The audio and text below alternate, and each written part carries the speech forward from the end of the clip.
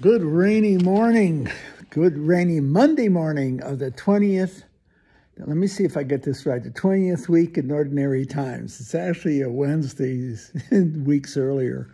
We have one dickens of a thunderstorm here. Actually shook the house. Even Lily picked her head up and said, all right, what's going on? Anyway, it's the 20th week, so I decided to get ahead on these videos and just reflect. Just a soft reflection on the text. I'm more focused on the Gospels. I'll tell you why, because the first readings have been from the Old Testament, and I simply I don't know them well enough to be able to talk about them, honestly. But the Gospels seem to be clearer for me, I guess, and I'm able to at least reflect out loud a bit of it. Here's a good one, okay? This in Matthew, again, it's chapter 19. He said, the young man approached Jesus and said, Teacher, what good must I do to gain eternal life? He answered him, why do you ask me about what the good? There's only one who is good. Now, if you wish to enter into life, keep the commandments. He asked him, which ones?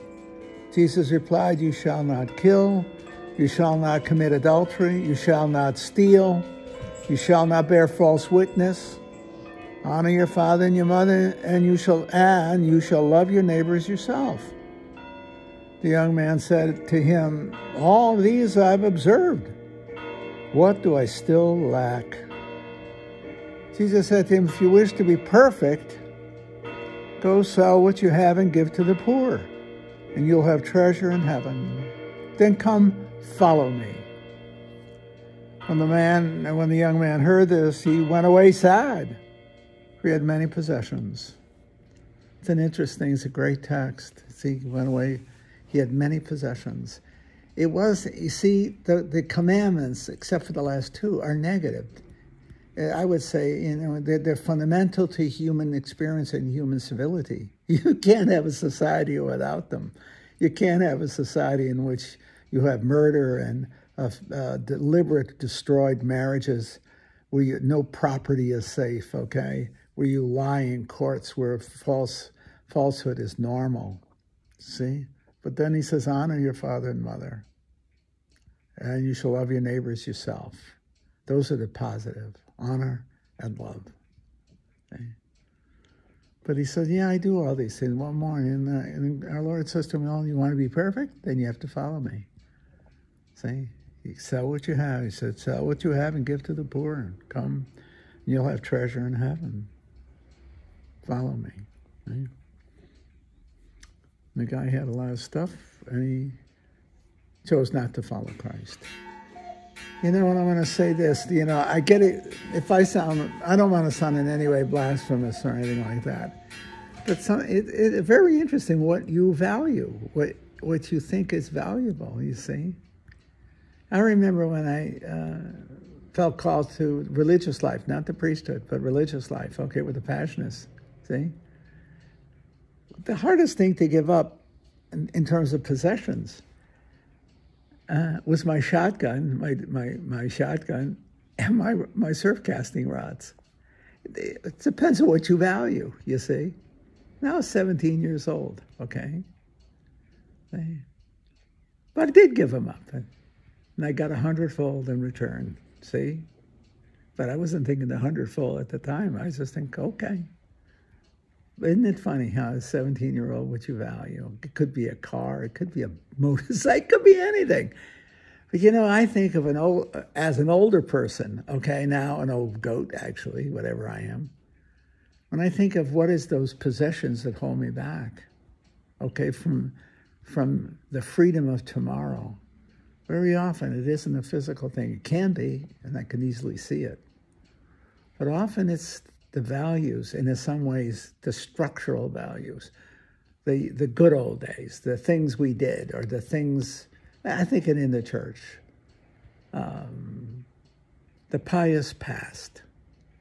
Now, I'm not tempted too strongly in that direction, but it could be. You see, sometimes it's our conventional way of thinking that keeps us from the adventure of new ideas and new aspirations. You see, that's trickier. That's a very, very tricky possession. It's a comfort with the past and a fear of the adventure of the future. If you wanted to be comfortable, you would never get married. Not with a clear head, because you're going into a very unknown future that is extremely demanding and creative, but it's creatively demanding. If you knew all that you were going to have to, in a sense, experience, live with, and deal with, you might not. If you want the comfort of certitude, you have to stick with the past. The only thing that is certain is what happened, not what is happening or what will happen.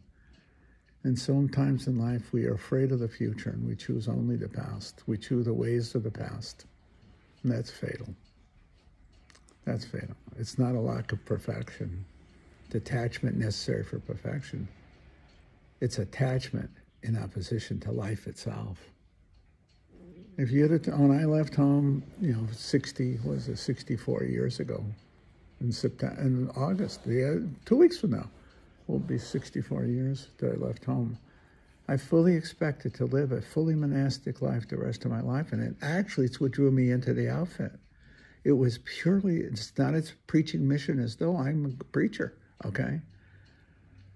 It was monasticism in its full sense. You had to know the outfit 50, 60 years ago, how monastically structured it was, and that's what drew me. I loved the austerity and the beauty of the monasticism. And the class that was, when I joined the outfit, the aesthetics of the music, Gregorian chant, we were well trained. I've never heard anything that could equal it, other than the other monasteries. I said the Trappists were fabulous at it.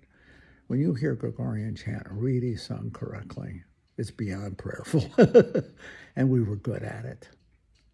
And I was a music, because I was an old trumpet player, I was one of the students who was a music director. And my specialty was Gregorian. It was Gregorian. I love Gregorian chant.